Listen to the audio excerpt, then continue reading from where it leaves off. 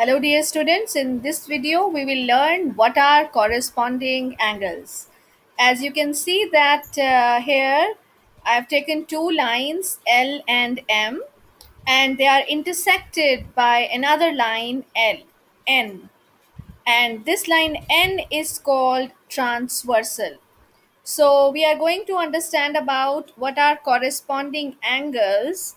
So corresponding angles are the angles that are in the same relative position at an intersection of the transversal and at least two of the lines. So here you can see I am marking some angles.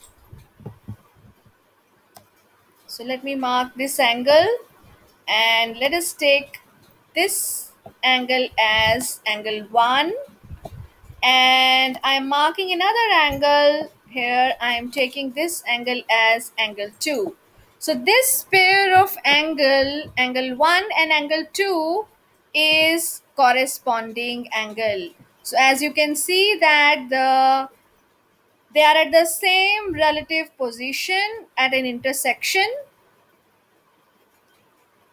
of the transversal N and the lines L and M. Can you find some other pair of corresponding angles? Okay, let us locate it. If I mark here angle 3, yes, tell me another angle which is at the same relative position at the intersection of the transversal and the line. Yes, you are right. Angle 3 and angle 4 are making a pair of corresponding angles. Let me take another example.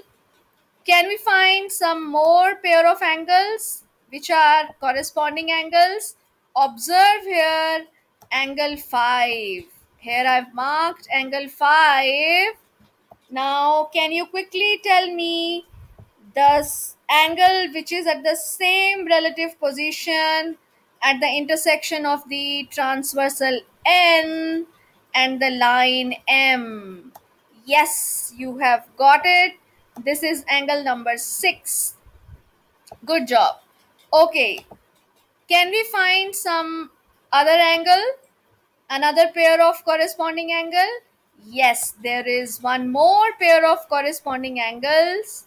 Here I'm marking angle 7, and corresponding to it there is another angle, angle 8. So you tell me how many pairs of corresponding angles are there? Yes, there are 4 pairs of corresponding angles. The first pair is angle 1 is corresponding to angle 2, and second pair of corresponding angle is angle 3 is corresponding to angle 4. Observe them carefully. Angle 3 is corresponding angle to angle 4, and angle 5, see the position of angle 5. Yes, angle 5 is corresponding angle to angle 6. So this is another pair of corresponding angles. And which is the fourth pair of corresponding angle? Yes, you are right. The fourth pair of corresponding angle is angle 7 and angle 8.